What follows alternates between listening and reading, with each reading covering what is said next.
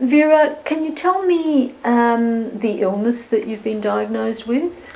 Well, I had bowel cancer diagnosed 2.5 years ago, and I was rushed before I could think about it into surgery. And I had 2 operations, after which I had all sorts of other things. I was never comfortable after that. Do you sometimes think about your death? I hope for it every day. Do you? Yes. Do you feel ready to die now? Oh yes, definitely.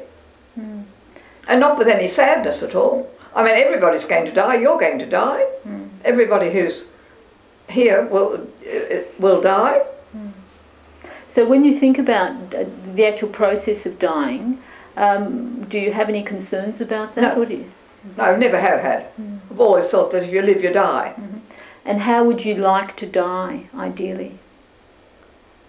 Well, now I would like to be able to take a good painkiller that will help me. I know the opiates and the morphines help, they shorten life, and I would like to be able to be out of pain and to take a certain amount of that, not all the time, and to die as soon as possible. Do you sometimes think about dying in hospital? Well, I'll be more uncomfortable in hospital than I am at home. So I don't want to be there. At least at home I can get up and make myself a cup of tea. I can stagger into the kitchen. I can still make it to the bathroom, sometimes with a bit of difficulty and hanging onto a chair as I go. But you feel more independent in your own home? Yes, I've got more to do. I've got more to interest me. And so when the time comes, you would like to be at home to Yes, die? I hope. I hope to go very soon.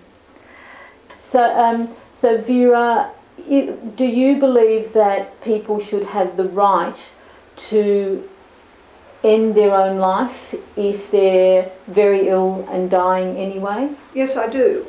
I do. I think they should have the right. But currently that's illegal.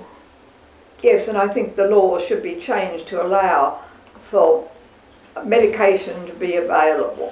It is known, it is available, it should be legal.